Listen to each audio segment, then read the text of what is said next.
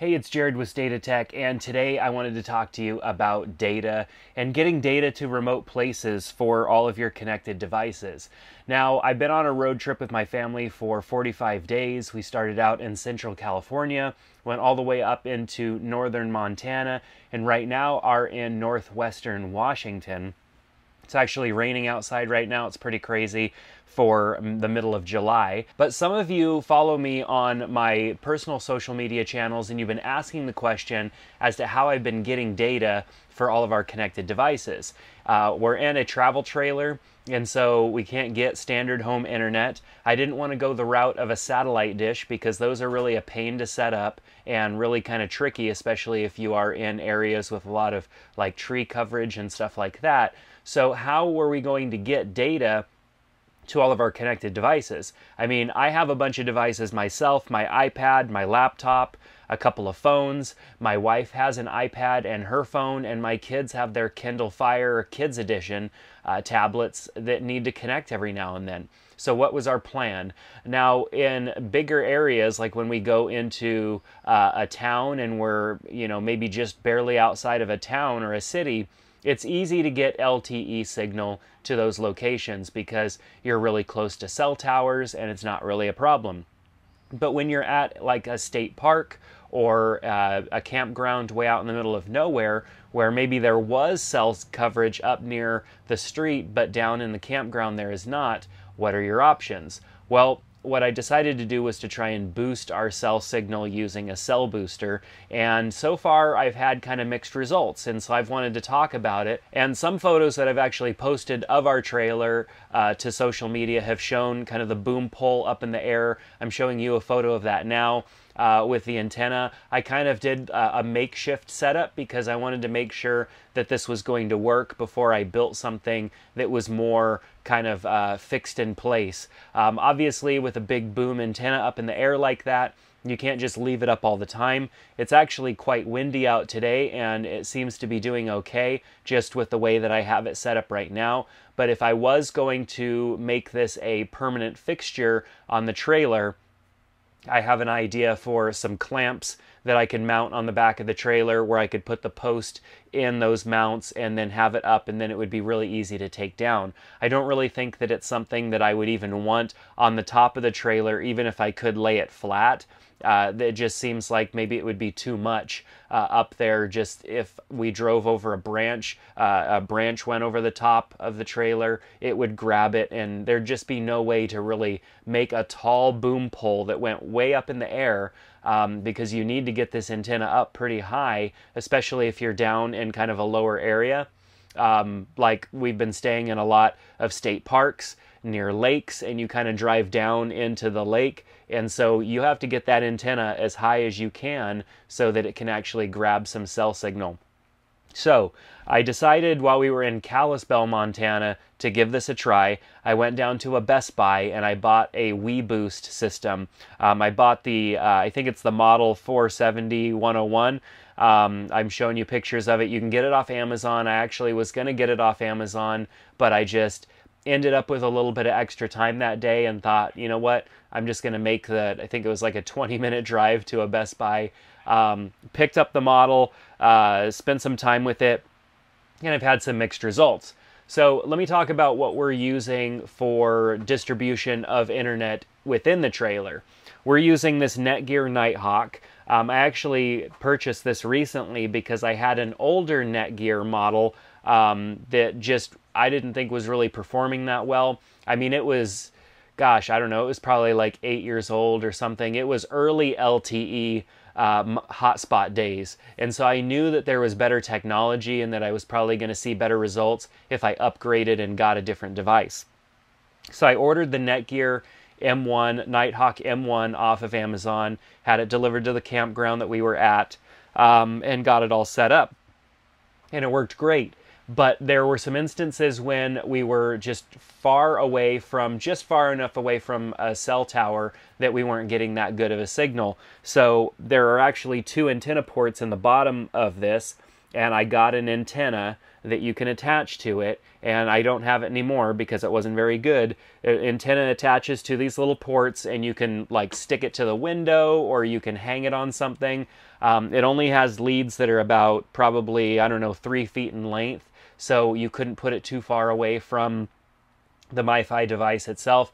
And looking at kind of the specs and stuff on it, it was only giving me about a 2 to 3 decibel boost, dB boost, and that just wasn't a good enough boost to give me any extended range from the distance we were from those cell towers.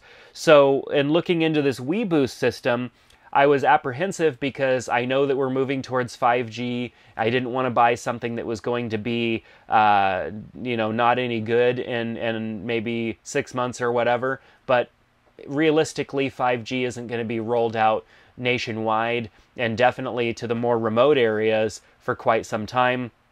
So we're going to be relying on 4G and LTE for a long time. So that kind of knocked out that thing in my mind of like, I didn't want to spend $400 on something that wasn't going to be any good a year later. I decided to go with the model that I went with that boosts the signal up to around a 1,500 square foot area. This is actually the model for a home or office, and I went with this model because this one boosts higher than the model that they make that goes in your car or something like that. The model that goes in your vehicle, that's more of a mobile model, is meant to run off of 12 volt, but it's not going to send the signal as far. I wanted to be able to broadcast the signal throughout the trailer, so it didn't matter if my wife and I were in our room or if my kids were in the bunk beds or whatever, we would have a good boost on that signal. I also looked at the specs of the weBoost unit itself and saw that the power supply is actually down converting from AC 120 volts down to 5 volts, just barely more than what a charger for a cell phone is. And so I'm actually just going to make an adapter, and then I can run it off 12 volt, and the thing will run even if we don't have AC power, which is awesome because we're not always plugged into AC power. My trailer has solar on it. I installed solar. It has lithium batteries on it. And so something like that cell booster can definitely run for a long period of time.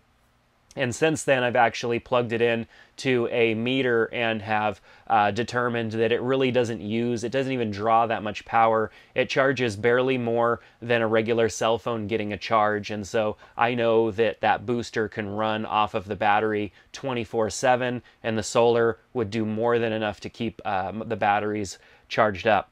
All right, so with this model, this is a 1,500 square foot model. It will boost up to a 60 decibel gain, a 60 dB gain.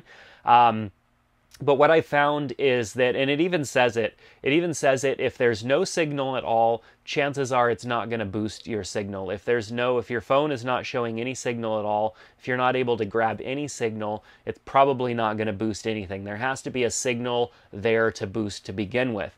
But what I did notice is that as long as my phone had like one little bar, it didn't even necessarily have to be an LTE bar, the booster up on the boom would capture that and rebroadcast that signal in here with maybe 2 bars of LTE, which would be enough to give us just enough connection to get, maybe some email checked. We actually were able to stream some Netflix for the kids one time.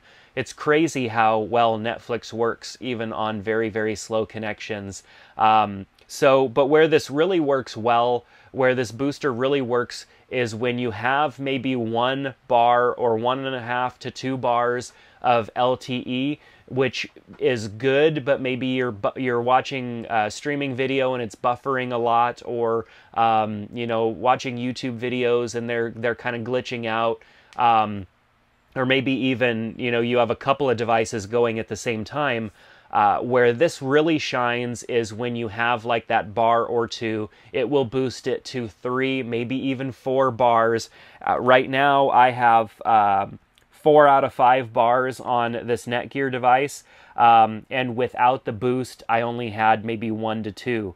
And right now I have the transmitter antenna in our room, which is behind the camera right now, and so clear across the trailer straight to here. I'm getting 4 bars, and actually if I put this even closer to that antenna, I get sometimes even 5 bars of LTE, which is full signal strength. And if I went without this, so for example, if I disconnected from the weBoost altogether, it would take me down to 2 bars, and I've actually ran some data tests, some speed tests, and it does produce faster download and upload rates connected to weBoost, rebroadcasting that signal, than it does standalone without it.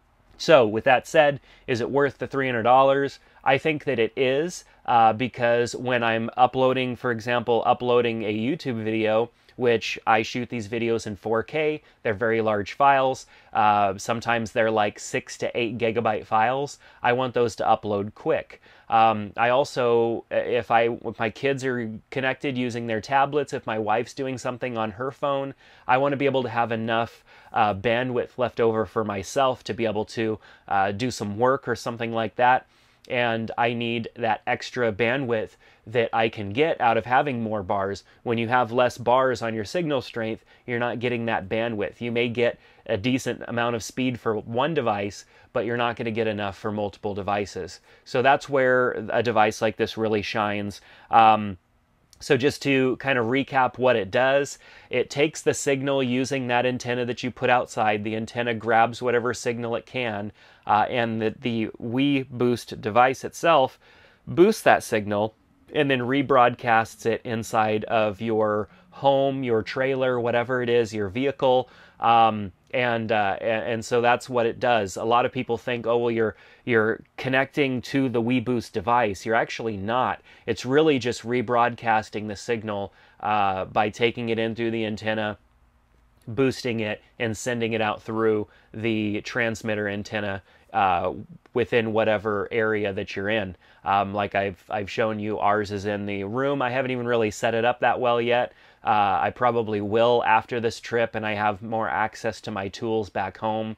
I'll get it all mounted, and I want to get the weBoost device like mounted and power running to it, and a spot for the MiFi device, and everything, just kind of have it all contained nicely so I don't have to worry about setting it up and tearing it down all the time. The only thing I'll have to put up every time when we arrive is the antenna outside, but I'll already have the cable ran and everything. It'll be perfect.